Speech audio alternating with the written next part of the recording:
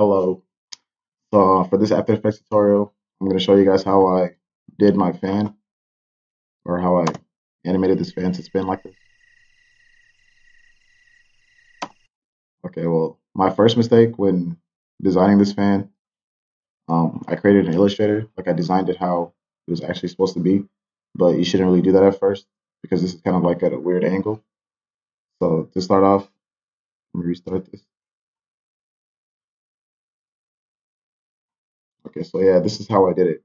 Like I drew the fan just in a 2D environment, so it looks like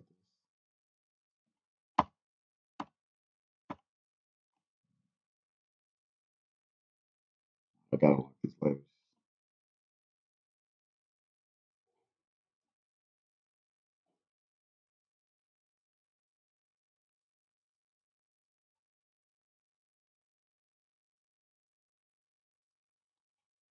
Okay.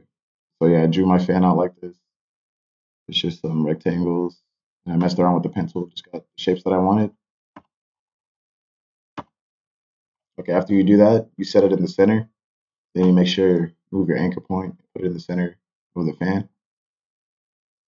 And then you have to turn it into a 3D object, and you press this little cube right here.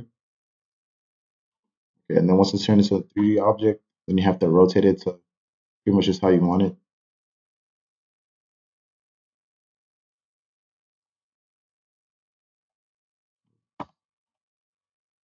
Forgot you have to set the anchor point of the 3D object. So mine is way out here. I don't know. Set it into the center, and then you can start rotating it how you want it. So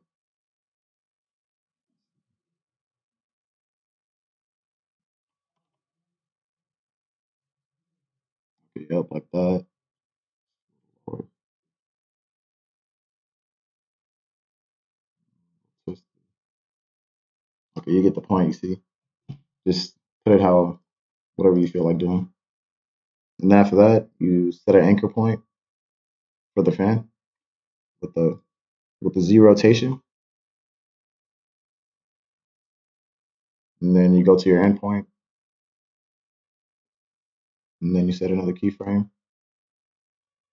You can just put a number, like however many amount of rotations you want, like 50. Or not 50, what's too much? Like 20. And that should be it.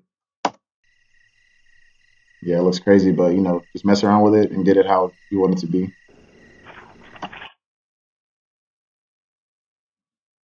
Yeah, that's the end.